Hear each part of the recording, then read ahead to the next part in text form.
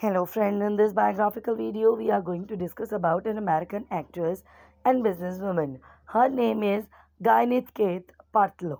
She was born on September 27, 1972. She is an American actress and businesswoman.